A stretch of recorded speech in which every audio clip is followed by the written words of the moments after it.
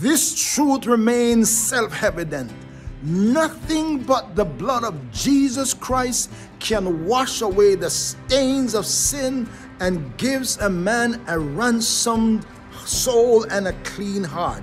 Not your religion, not your philosophy, not your ideology, not where you come from, not your background, not your parents, not your mother, not your father, not where you were born, nothing but the blood of Jesus Christ. We have seen religion come and religion go. We have seen people develop thinking and ideology and philosophy, but none of those religions can change a man's heart and turn him around.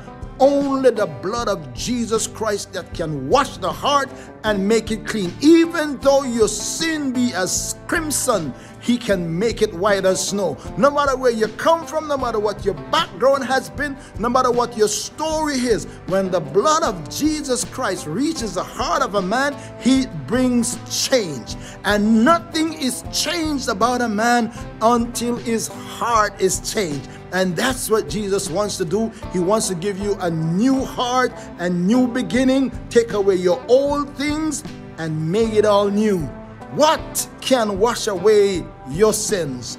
Nothing but the blood of Jesus. We have seen religion from all angles, my friends, but religion is not salvation. Religiosity is not Christianity. Only through Jesus' blood shed on the cross of Calvary can one be redeemed and made new. Thanks for watching. Stay connected to ORB Ministries. Subscribe to my YouTube channel. Hit the bell so you can be notified when I post another video or when I do a live program.